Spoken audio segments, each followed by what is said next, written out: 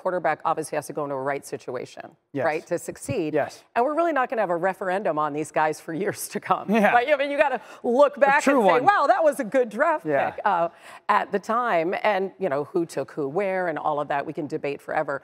But if there's a quarterback that you think is going to have to deal with pressure, like the pressure to succeed, yeah. who do you see that as being? I'm not giving you one. I'm going to give you two, and it's going to be C.J. Stroud and Anthony Richardson. These guys will be debated for the next 10 years because it's in the division. I think starting with C.J., Houston passed on Anthony Richardson and took C.J. Stroud. And Houston has two good tackles, two good guards. They've got skill position players. I think John Mechie and his health, and then they drafted Tank Dell out of Houston. This is a good situation for him to grow into. And the last thing would be this, Hannah. There is this reality that he is replacing a guy on the field that was awesome playing quarterback in Deshaun Watson.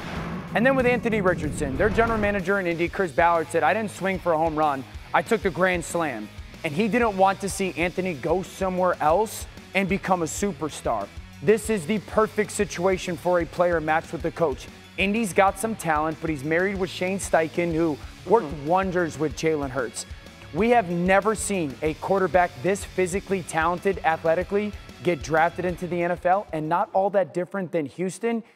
They've been searching in Indy to find the guy that was going to replace Andrew Luck. So both are in individual pressure-packed situations, but I think because of the division, Houston passing on Anthony and Indy wanting Anthony, they are always going to be compared with each other for the next 10 to 12 years. That's going to be the storyline. They're going to face each other twice this season and for many, many years to come. All right, give me two non-quarterbacks that you think are going to have an immediate impact. Well, my offensive rookie of the year pick is going to be Jahmyr Gibbs from Detroit and then Dalton Kincaid in Buffalo. I will start with Gibbs.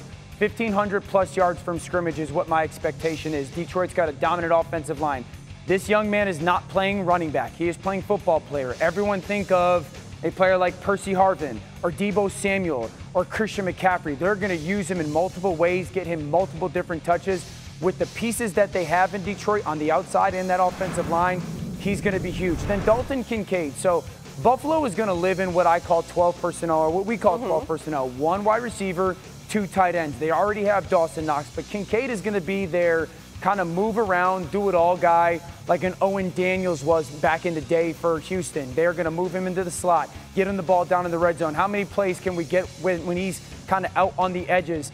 And I think that's going to help Josh Allen. Also, Kincaid's a pretty darn good run blocker. So I was just going to ask you that. Yeah. What's his strength in that regard? Very good on pass catching and run blocking. And what do we always say about Buffalo when we get to the playoffs? Like, hey, Josh Allen can't do it all himself. They've got to find a way. And if I go back to the Cincinnati playoff game last year when they got their doors blown off at home, the big difference between the football teams was Cincinnati could run the football and Buffalo couldn't.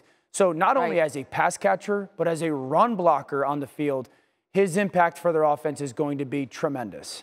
By the way, that's why they traded up to get him. 100%. Right? First tight end, taken in the draft, only one in the first round. Complete player. Dan, thanks. You got it. Thanks for watching ESPN on YouTube. For live streaming sports and premium content, subscribe to ESPN+.